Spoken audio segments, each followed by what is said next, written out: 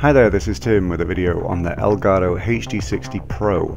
This is an internal PC capture card with an HDMI input. You can record obviously any HDMI input that isn't protected.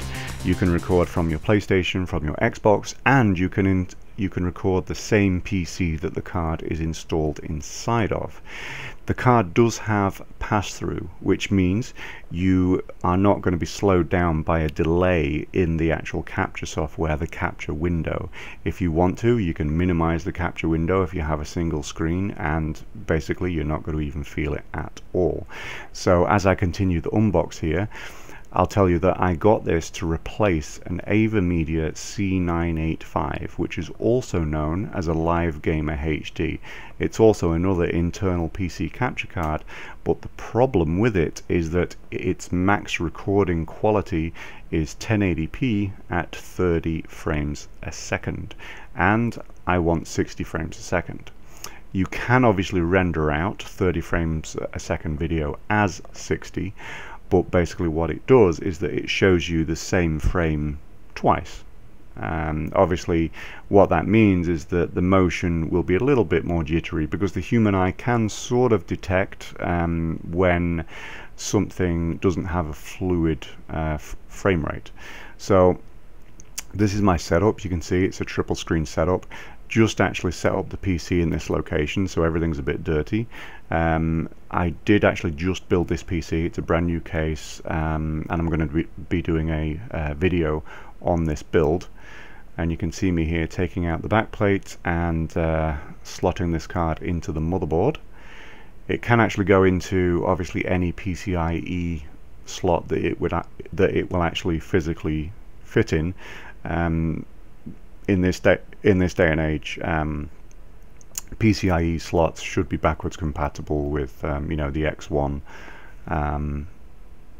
type. That's the card installed. Now on the back here, this HDMI cable, that's for my center screen. This display port here goes to the left screen, and this DVI goes to the right screen. But it's obviously the HDMI that I want to be passing through the Elgato gaming capture by putting it into the in and then going out to my center screen. So I'm going to get the HDMI cable here,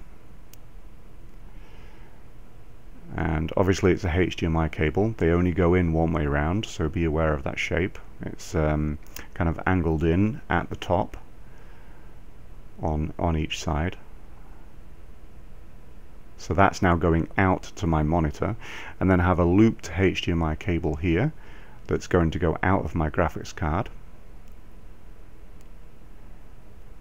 and into the capture card. A little bit difficult to do some of this with one hand, so bear with me as as I fumble around.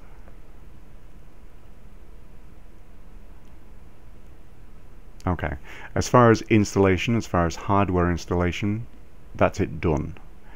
Here you can see first boot up. It's already detected the center screen. You can actually see it on the right there because we're looking at the left screen.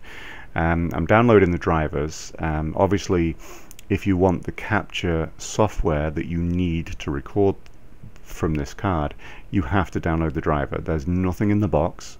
There's no software in the box. All you get in the box is the card, a backplate, a sticker, and a little kind of reference booklet. So you have to come here, you have to download this software.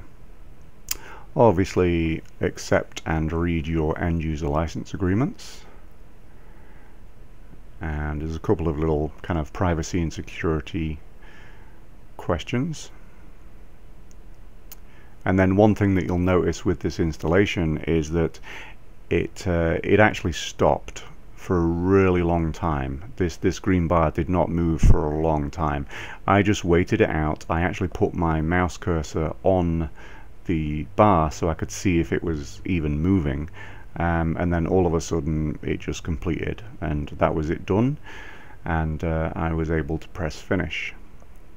There we go, just like that.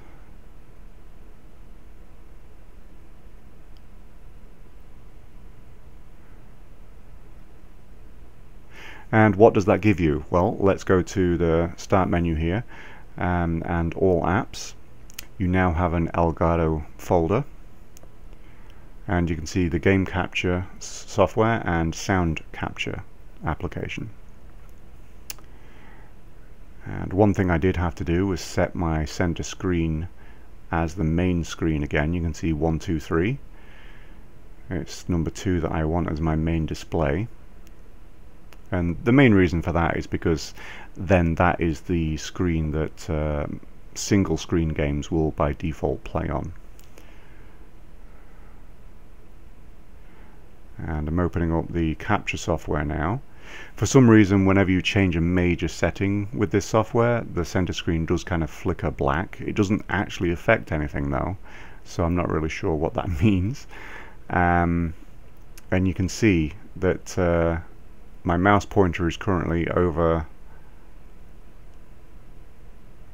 on the left. If I move it over to the right and kind of shake it around, you can see it over on the left. So it's capturing the center screen and showing it in this window on my left screen, if that makes sense to you. So let's go through the settings here that I needed. Obviously what I needed was 1080p 60 frames a second and good quality. So video input is locked to HDMI obviously. Audio input, I currently put stereo mix at the time of this video, but I've since installed an Asus sound card as well, and obviously that gave me more audio input options. Obviously put the quality all the way up and left allow 60 frames a second checked, and that was all the software setup. So far you've had all the hardware set up, you've had all the software set up, and like I said, you know, this is to replace an AverMedia C985, and obviously, as I just show you the other options here, that was a pretty good card. I'm very happy with the 1080p 30 frames a second quality of the AverMedia card, but I wanted 60 frames a second. I waited and waited for AverMedia to come out with a 60 frames a second card, but they did not.